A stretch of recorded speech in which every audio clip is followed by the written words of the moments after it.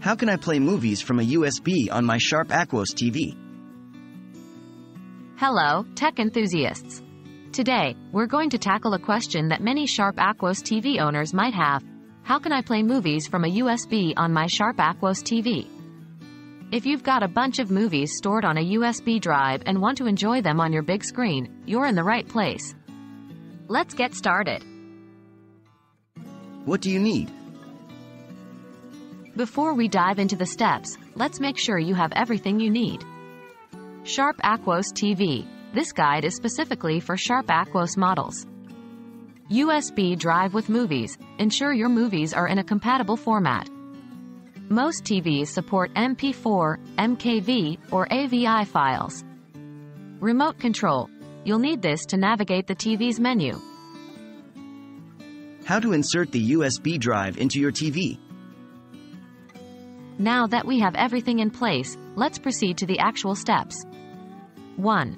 Locate the USB port on your Sharp Aquos TV. It's usually on the side or at the back of the TV. 2. Insert the USB drive into the port.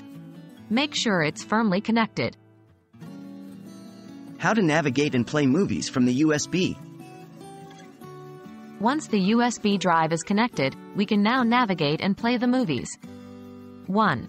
Turn on your TV and press the input button on your remote control. 2. Use the arrow keys to select USB from the list of input options, then press OK. 3. You should now see a list of files or folders on your USB drive. Navigate through the folders using the arrow keys on your remote. 4. Once you find the movie you want to watch, highlight it and press OK to start playing. What if your movie file doesn't play? If your movie file doesn't play, it's likely due to an unsupported format. Sharp Aquos TVs typically support MP4, MKV, and AVI formats.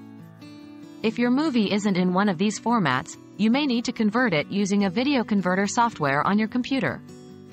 After conversion, try the above steps again.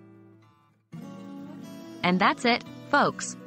With these simple steps, you can now enjoy watching your favorite movies from your USB on your Sharp Aquos TV. Remember, if you encounter any issues, recheck the file format of your movies.